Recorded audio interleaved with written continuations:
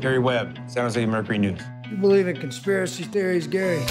No, I don't believe in conspiracy theories. Conspiracies, yes. If I believe it, there's nothing theory about it. Was the government aware that you were smuggling tons of cocaine into the United States? Yes, the government knew. This leads to very sensitive national security matters. National security and crack cocaine, the same sentence. Does that not sound strange to you? I'm going to tell you the whole truth. I'm going to introduce you to people you should talk to. And then you will be faced with the most important decision of your life. Oh, yeah? What's that?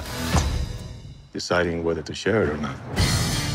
One of the DEA's most wanted brought in thousands of kilos of cocaine to the U.S. every day. For them. For who? The U.S. government. Or with them. Or at least while they were looking the other way. Jesus. L.A., New York, Atlanta. I couldn't sell it fast enough to keep up with supply. Fancy information you have there. Dangerous. What you found here, Gary, is a monster.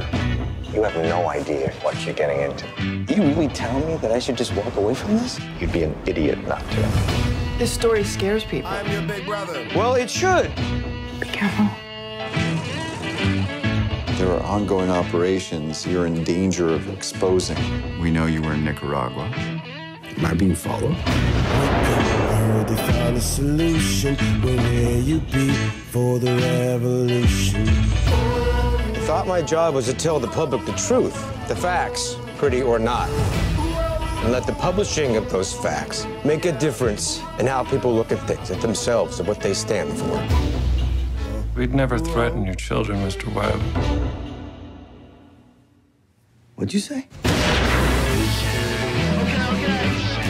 It's over. I'm not finished with it! I'm not finished! This is a true story. Some stories are just too true to tell. Where you be for the revolution?